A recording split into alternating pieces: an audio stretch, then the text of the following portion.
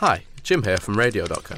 In this video, I'm going to be showing you how you can use SoundFlower and line-in to capture the sound made by your Mac and a microphone at the same time, to use with broadcasting software so that you can talk over music for your online radio station.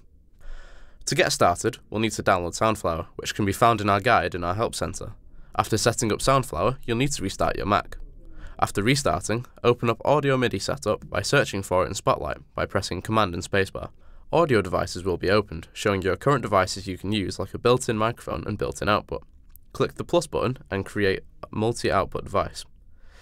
Master device should be set to built-in output, sample rate should be 44.1 kHz, and then select built-in output and SoundFlower 2 channel for your audio devices. Now open up your sound settings in System Preferences, Sound. In Output, select the new output device you created. The default name is Multi-Output Device.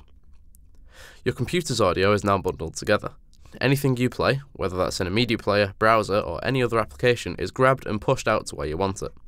Audio isn't controlled from a master channel, instead you need to adjust audio from within the applications that you're using. If you want to use a microphone, then you'll need to set up line-in. To do this, download line-in via our guide in the Help Center, and then open the application. In the Input drop-down, select your microphone. In this case, we're using the built-in microphone, external microphone. In the Output drop-down, select SoundFlower 2 channel. Click Playthrough, and then line-in will send your input device's audio to SoundFlower, which is grouped together in your multi-channel output. Open up your sound settings like before by going to System Preferences, Sound. In Input, select External Microphone or the input device you're using to talk. Use the input volume to control your input device's volume level. Far right to talk, far left if you don't want to talk.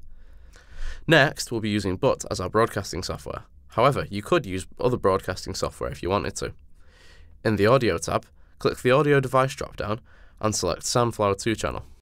To connect, a live event needs to be scheduled within your Radio.co dashboard, or Live Anytime needs to be enabled.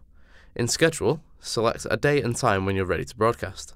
When you're ready to broadcast, hit Play in But, and then we should see that we've connected successfully and are broadcasting to our internet radio station. Radio.co is a platform that's dedicated to live internet radio stations, and it allows you to run everything from an easy-to-use dashboard directly in your website browser. Behind the scenes, we have a team of radio experts, and we'd love to answer your questions, so if you want to get in touch with us, then head to radio.co/contact. Alternatively, if you're not already with Radio.co and you'd like to give us a try, then you can for free with your 7-day free trial. Get started today by heading on over to try.radio.co.